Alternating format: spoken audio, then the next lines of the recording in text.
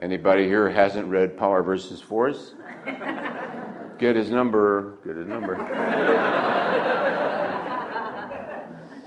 All right. All right, so a rapid review then. We try to go over that which we know, have shared already, because no matter how many times you go over it, you get something new, just like I did this morning.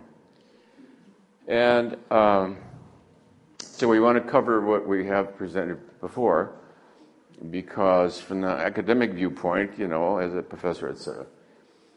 So from an academic viewpoint, we do want to make sure that the material is covered. A lot of the material in and of itself is transformative. Just to have heard that and go, oh, wow, you're somewhat different than you were before you heard it, So we want to share it for didactic responsibility to the intellect. Because I respect the intellect, it has certainly served mankind, certainly in the form of science. If it wasn't for the intellect, most of us probably wouldn't be here.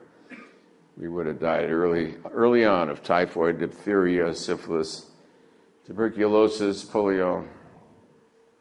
All the things when I started out in medicine, when I was the head of the infectious disease hospital, people died right and left of all those things, typhoid and diphtheria and whooping cough and scarlet fever and meningitis. And now, due to science and logic and reason, we're all here. Therefore, it's only a fool that belittles the intellect.